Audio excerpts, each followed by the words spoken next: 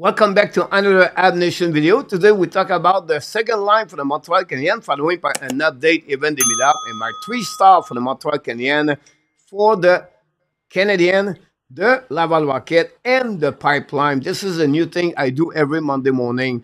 First of all, the second line. One you want to talk about because they are the worst second line in NHL. This is not a good news. Why? Because we don't have anybody else stand up and to play on the top 6 for the Montreal Canadiens. Patrick Laine is out. It's not Joshua Roy. It's not Alex Barry-Boulet or any other Montreal Canadiens forward at the bottom 6 could take any spot on the second line. This is really a red flag for the Montreal Canadiens and Martin Saint-Louis.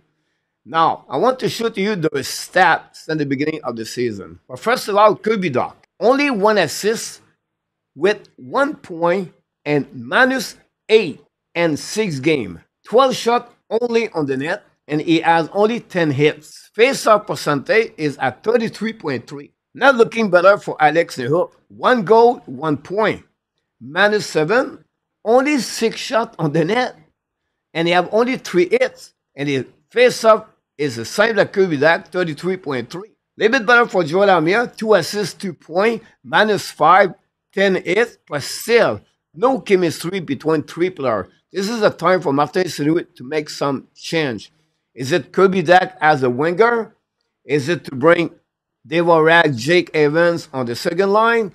Is it better to split the first line, the second line? I don't have the right answer. But right now, this is not work, and we need to make some modification. We'll see if Martin Saint-Louis is going to do something about that. But that proves one more thing about the Montreal Canadiens.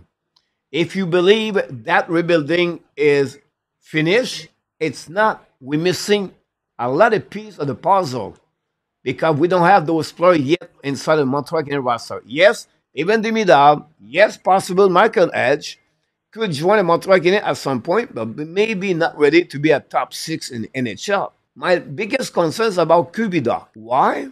Because it could be not a second center in NHL.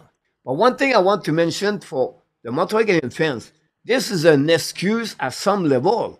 But don't tell me Kirby Dach, because he missed the full year last year, he cannot be better on the defensive zone coverage. And to get -8, he is the worst in NHL. His face-off is only 33.3.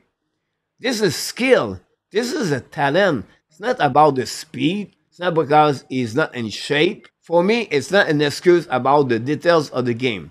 Now, the chemistry between players, I can understand. The fact is, did not play last year, is maybe behind of the speed of the game or his adaptation to readjust himself with the NHL players. But still, -8, this is a red flag for me. We'll see what Martin Saint-Louis is going to do. But now is your turn to leave me a comments about the second line. What you will do if you are Martin Saint-Louis about the second line. This is the reason I feel like the Montreal Canadiens, with all the hope, expectation for many fans, Montreal Canadiens are going to finish at the bottom 8 in NHL if nothing changes on the second line for the Montreal Canadiens. This is the worst second line in NHL at this moment. Now, even Demidov returned on the ice today, play at 12 o'clock p.m. Eastern Time. We know Demidov was benched at the half of the game, last game with the SKA. It's a roller coaster with Demidov. We don't know what will happen today. I don't have the final update about the game. The only thing I know is the team not really good in KHL. Usually, Rothenberg, the head coach, use more Demidov. Don't be surprised he played on the third line with Kuznetsov and Plotnikov. And finally, my last subject of the day is about the 3-star of the week and the Montreal Canadiens organization. First of all, the first 3-star for the Montreal Canadiens are, first star, Cole Caulfield, 2 goals, 3 points, 10 shots on the net, 30% shot on the net for Cole Caulfield since the beginning of the season. Great weeks for him again. And we know he scored 6 goals so far, 1 goal per game since the beginning of the season, 2024-2025. Now, the second star, Juraj Slavkovsky. Yes, he's not at this same level he played last year during the second half of the season, but still, the kid has 6 points so far. 1 goal, 5 assists for a total of 6. Last week, he has 1 goal, 3 points, 12 hits. He lead the Montreal Canadiens with 22, and he is a 12 in the ranking of the most hit in the NHL. Sakowski, yes, it's not perfect, but give him a chance. He's only 20 years old. Look what happened with Alexis Lafrenière and Quentin Byfield. It took them a couple of years before to become better in NHL, and Sakowski is just the beginning of his third year in NHL. Finally, my third star, well, this was complicated. I could not figure out. It was maybe Justin Barron, Jake Evans, Primo, but I have to go with Mike Madison. Oh, yeah, Nick Suzuki also with 4 points, but his face-off percentage was really, really low, and he finished with -2. I don't see Suzuki deserve that third star. We expect more for the captain. Nick Suzuki has still have 0 goals since the beginning of the season. So I go with Mike Madison. Why? He played only 2 games, plus 1 period. He found a way to get 3 points, but I like his week overall on the defensive side of the game. He had 9 block shots. He did not turn the puck a lot, and he was a little bit better on the 3 zone in the last 3 games with the Montreal Canadiens. But overall, Montreal Canadiens finished the week with 0, 2, and 1, only 1 point. Now, they're going to return on the ice Tuesday night against the New York Rangers. My 3 star for the Laval Rocket. Great weekend for the Rocket. Won both games against the Syracuse Crunch. Friday night, 5-2. And Saturday, by the score 1-0. My first star, Alex Barry-Boulet. 2 goals, 2 assists, 4 points. Joshua Roy, my second star. 2 goals, 1 assist for 3 points. And finally, the goaltender Connor Hughes Saturday a shootout.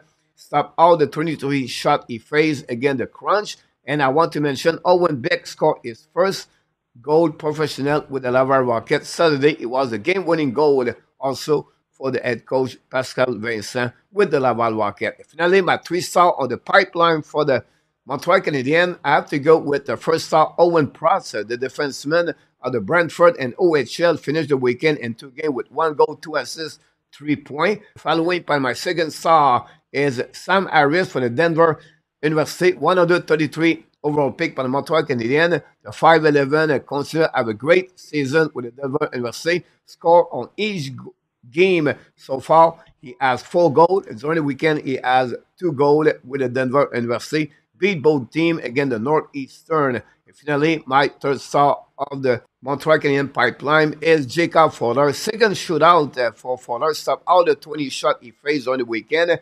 And this is only in 3 games. So far, Fowler have a great start of the season with the Boston College. And finally, I want to mention maybe Tyler Thorpe have 1 goal, 1 assist with the Vancouver Giants. So far, Thorpe have 9 points in 10 games with the Giants.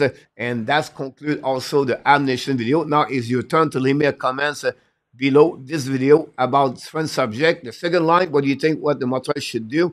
Even Demidov, and finally, of course, my 3 star of the week for the Montreal, Laval Rocket, and the pipeline. Thanks for watching another video. Don't forget, please, to click on the like, subscribe, and remember, you have greatness inside of you, and we wish you an amazing, great, blessed day, everybody.